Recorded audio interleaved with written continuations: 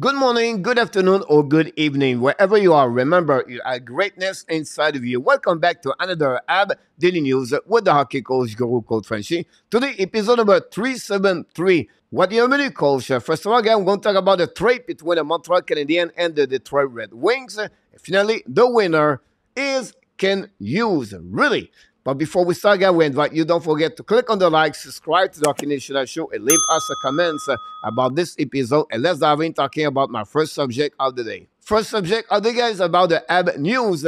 And we got the trade between the Montreal Canadiens and the Detroit Red Wings. Montreal Canadiens send the veteran 35 years old Jeff Petry, retaining 50% of the salary cap of Petry for the next two seasons, and they got in return from the Detroit Red Wings, 24 years old, Gustav Lindström, and the 4th-round pick 2025 from the Red Wings.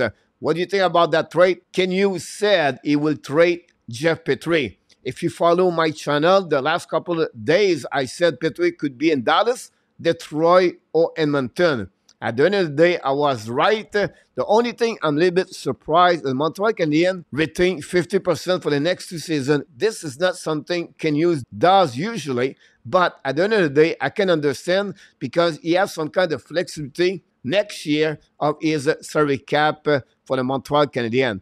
But who is Gustav Lindström?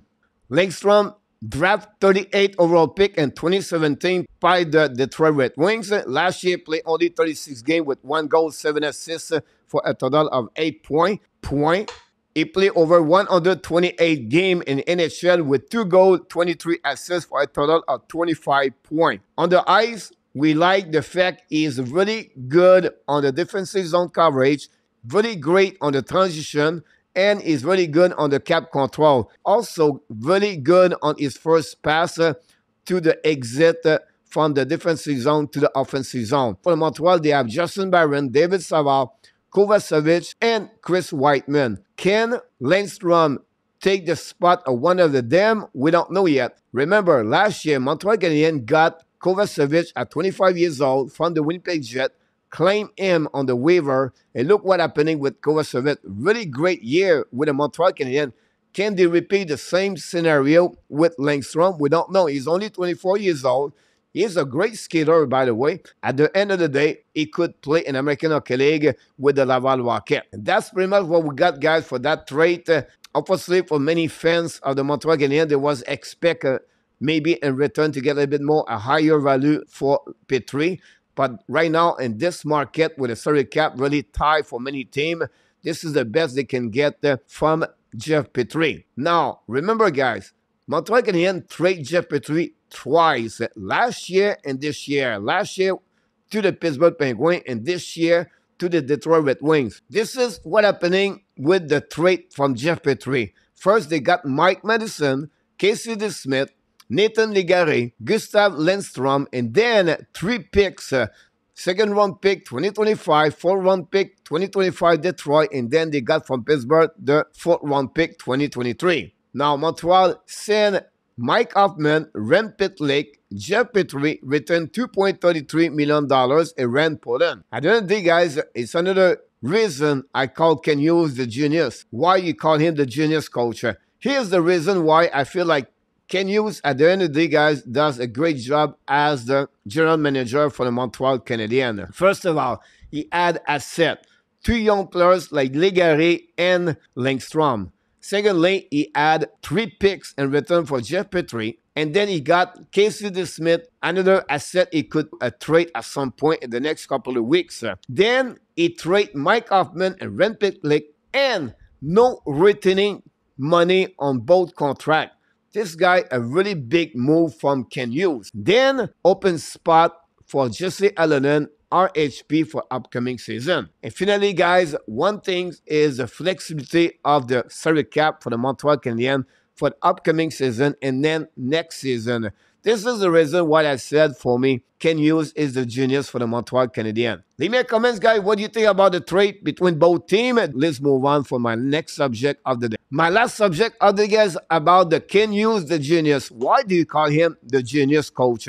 First of all, guys, he was in mission salary cap when he got the job with the Montreal Canadiens, and 18 months he did it. What are you talking about? He's going to get Carey Price and the book for the upcoming season 2023-2024. It will be very difficult for me to explain the LTIR and the short video like we have here. But one thing I will say to you is better to have Carey Price and the book versus on the long-term injury reserve before the season starts. And that's what Kent Hughes is going to do. This is an amazing, great job from Kent Hughes. But why? Because that gave him flexibility and concept. When he traded Shea Weber last year, guys, he got some kind of flexibility to get Sean Mannion with the Montreal Canadiens last year, but he had to put Carey Price on the long-term injury reserve during the offseason, and he was tied up for the year, cannot do anything else for his salary cap. But this year, he can do something different because he's going to get Carey Price on the long-term injury reserve only after the beginning of the season. But coach, how he can do this? That it's easy, guys. He can trade Casey DeSmith. That will drop $1.8 million out of the salary cap. Secondly, he can put on the waiver exempt player like Barron, RHP, Slavkovsky, Harris, Jekai. At the beginning of the season, they send all of them to Laval Rocket, and then that will drop their salary cap under $83.5 million with Carey Price on the salary cap. And that would give him, Kent Hughes, some kind of flexibility to make a trade and get some good return asset if ever a team wants to make a trade because of their salary cap problem. That's one reason I call Kent Hughes the genius. It took him over 18 months to shred the salary cap, exactly what he was looking for. Next year, Montreal Canadiens are going to get around $15 to $20 million open up to sign any UFA if they want to. And then in 2 years, no contract for Amir, Savard, Devorak, Jake Allen. That gives them another flexibility of $20 million. Guys, Kent Hughes is the genius. I would like to hear from you. What do you think about